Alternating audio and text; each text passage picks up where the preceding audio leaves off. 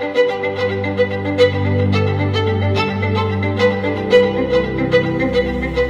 morning, First Christian Church. It is so good to see you all this morning. I'm here with Jason and with Wes, and they're here because we want to share a little bit more about the Heartland Equality Center, correct? Yes, ma'am. So if you'll tell everybody, what is Heartland Equality Well, the Heartland Equality Center started out as the West Kentucky LGBT visitor center, and it's kind of evolved into the Heartland Equality Center. So because it's not just representative of West Kentucky anymore, which are part of Southeastern Missouri and Southern Illinois that are also being served by this organization.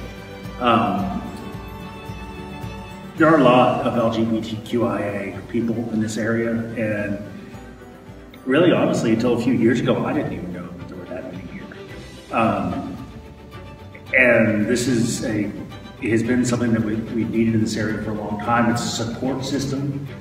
They host meetings, they help to educate the community, and they also do a lot of community outreach, just to let people know that, hey, we're here for you. Yeah, we're here for you.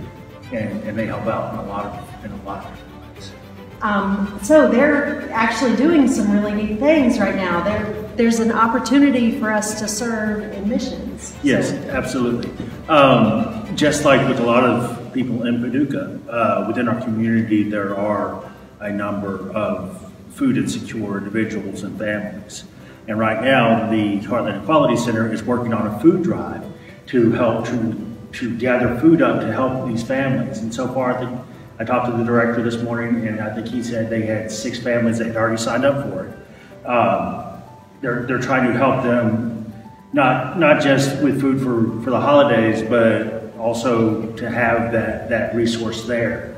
A lot of the food banks and things like that are church associated, and I don't know if you guys are aware how great a blessing this church is for our community, because we don't get this reception everywhere, and because a lot of these food pantries are church associated. There's that fear of, can I go there if I need help? Well, none of us are perfect. No church is perfect. No organization is perfect. But we can take a step. We can start somewhere, and this is a great way to show others that we are witnessing God's love. That's our mission on our banners, that we are witnessing God's love to our community. And it doesn't matter where you come from, what you look like, or how you identify yourself. But we as a church will reach out and we'll try. We'll start somewhere to witness God's love to others. And thank you both for all the work that you're doing to help educate us and teach us how we can better witness God's love to you and to others that are out in the community. So we really appreciate you both. Thank you. Thank you for everything that you guys do. Thank you. Thank you.